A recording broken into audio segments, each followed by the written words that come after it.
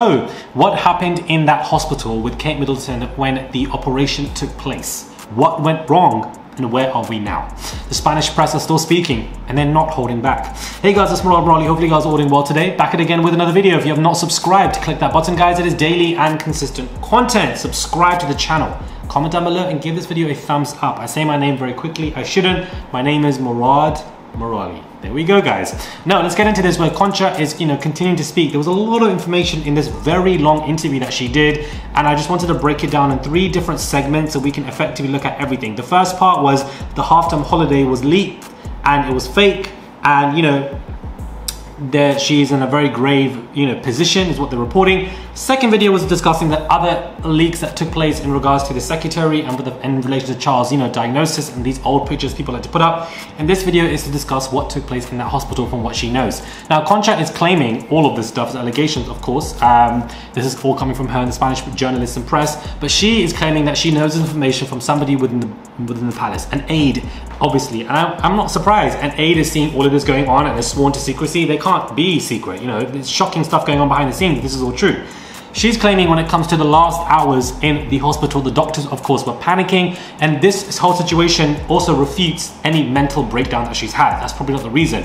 They are stating, and they said this before, but they're going into more detail now, Concha, that the post-operative situation took place, and that is where the issue is. The surgery was successful, but evidently not so. The doctors had made mistakes. Somebody had made a mistake and the doctors were panicking, and they had to make a last-minute shocking decision to medically induce her into a coma. And therefore, they did not know what else to do. She also alludes to the fact that Kate could still be in a coma, which shocked the shit out of me. She still could be in a coma. She said, of course, somebody falling into a coma and somebody being medically induced into a coma are 2 separate things. I want people to really understand that. They're medically 2 entire different things. If you are medically induced, it's to help you, heal quickly and then you can be taken out. If you fall into a coma, we don't know how long you can be there for. They're 2 very different things. So she said the doctors were shocked. Mistakes took place, last minute stuff, and therefore had to place her in a medically induced coma. She also says that, she alludes to the fact that, Kate could still be in a coma, and that when they have new information of her waking up or any kind of way. So that to me is interesting, that the doctors, of course, panicked. Post-operative situations is where the mistake took place. Placed into a medically induced coma. They don't know how long she's going to be in there for, and for the fact that they're covering all their tracks with all these lies and leaks, pretending her moving around, and the fact that, her giving us new information about how doctors in the hospital were panicking and had to make last-minute decisions and were shocked, to me is just very concerning. Very concerning that, we're listening to the moments of what allegedly took place in this hospital with the Queen-to-be, and how the fact that the doctors and stuff kind of messed up. So this has really come out of nowhere in the past couple of weeks. I'm going to place these clips in there and make this video short and sweet, but I wanted to get into this to really understand the anxiety of these doctors and the atmosphere when post-operative situations went wrong when it comes to Kate.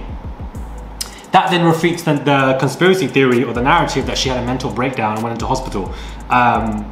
They're saying it was the surgery was fine, it was after the surgery what took place, and that Concha will provide new information if it comes to. And an alarming part, she said in the earlier interview that I've already discussed, is that there was more that's taking place, but we can't talk about it right now. As far as I'm concerned, I ain't heard about no lawsuit Buckingham Palace is throwing at the Spanish press for defamation. And they've got all the money to do so if they want to, but they haven't done anything. You can make up that what you will. Subscribe, click that button, comment down below, give this video a thumbs up, and I'll catch you guys soon for another video.